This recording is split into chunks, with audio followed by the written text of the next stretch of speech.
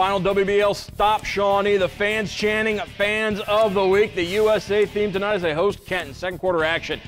Matt Barr drives, scoops it up and in. Wildcats down by 1. More from the visitors as Trevor Downing ahead to Colin Blackford. Blackford the ball fake and finish as Kenton goes up 27-24. Shawnee with an answer though. Brennan Gaffer drives, gets the floater in. Indians down by 1, and then off the turnover, Gaffer comes up with it. Another lay-in for number 2. Shawnee up by 1. Final minute of the first half. Barr goes inside to Grant Sherman. Strong tape. Kenton up 31-29 at the half, but Shawnee rallies in the second half, and they get the 10-point victory at home, 79-69.